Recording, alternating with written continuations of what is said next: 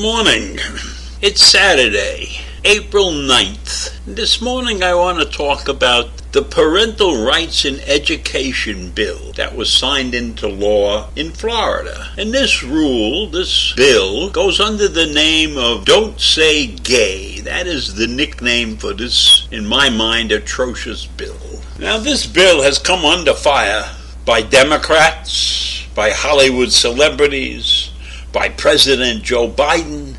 It's mentioned in newscasts all over the world. So in the text of this bill, it's an attempt to reinforce the fundamental rights of parents to make decisions regarding the upbringing and control of their children. I don't argue with that sentence. I argue with it that it is not the place for parents to interfere in the school system. Upbringing and control of their children is something they are responsible for at home. Outsiders are not responsible for that particular set of criteria. So I'm against this. I'm against allowing parents to meddle in the educational systems in schools around the country. Most parents are not qualified to meddle in the business of education. So this law prohibits schools from enacting policies that prevent the disclosure to parents of critical decisions affecting a student's mental, emotional, or physical health or well-being. I don't know what all of that really means. Schools could withhold certain information if they believe that the disclosure would result in abuse, neglect, or abandonment. Are they saying that if a teacher writes a note home to the child's parents, that the teacher is now responsible for the actions of the parents? If you get a note sent home because you were bullying somebody in school, or you were misbehaving in class, or the teacher reached a point where you're having a problem and they write a note home, is that a bad thing? Is it a bad thing to have parents' nights and 25% of the parents show up and 75% of the parents don't? Do we need laws to regulate that? I think not. But this bill is aimed at sex education as much as anything else.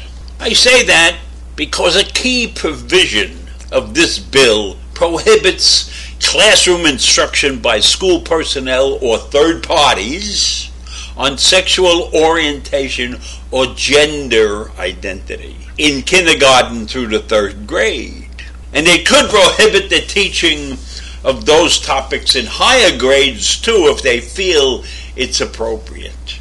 Now, I don't know what is age appropriate when you're talking about the sexual orientation of your children.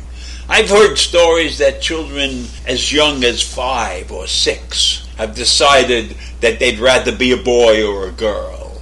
And I'm not sure that really indicates that this child will grow up to be transgender.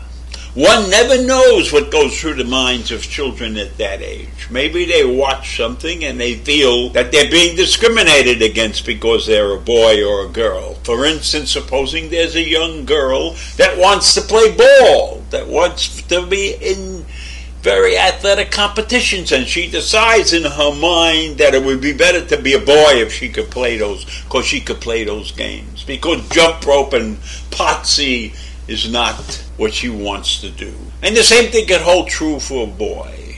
There's some things that he wants to do, but he won't do it because girls only do that. Who knows what goes through the minds of 5 and 6 and 7-year-olds, and maybe even younger than that. But to have a bill that deals with that and is specifically against the LGBTQ community, there's something wrong with that. That's a form of discrimination. Now, I'm not in favor of these transgenders who are allowed to compete against other people of the other sex. I've ranted about that before. I'm not getting into that part of this situation right now.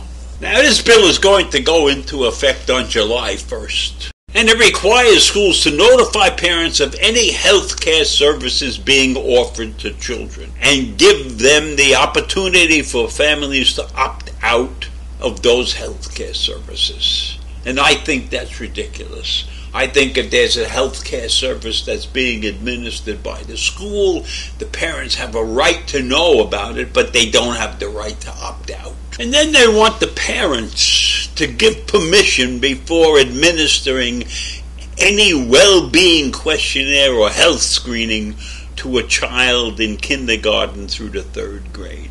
Now, I don't know what these questionnaires are all about or what health screening really means. I mean, are they going to ask kids questions about their lifestyle, about how they feel?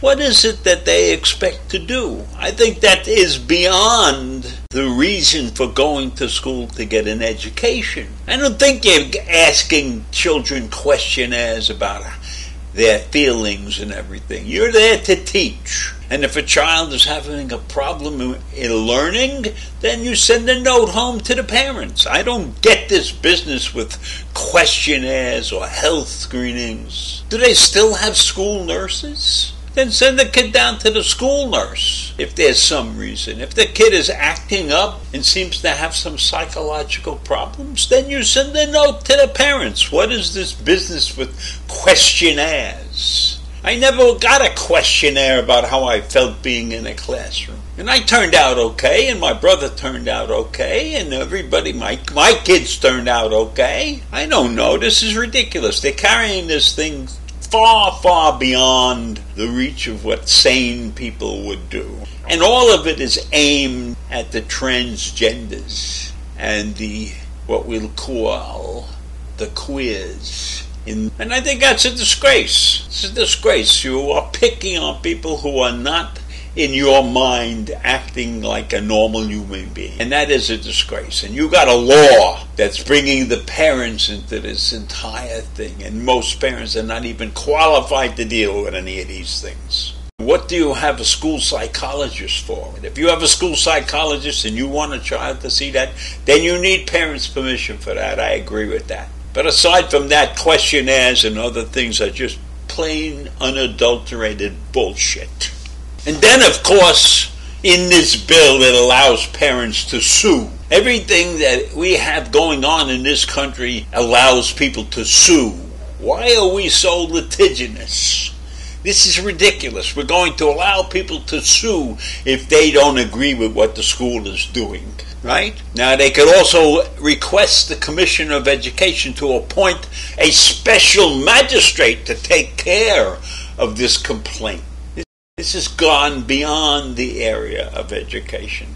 This is a form of insanity. It's running rampant in this country. So now we have politicians meddling in education. And you know where that's going to lead. That's going to put this country in the crapper. And I've said enough for today. So I'll see you in the morning. Bye.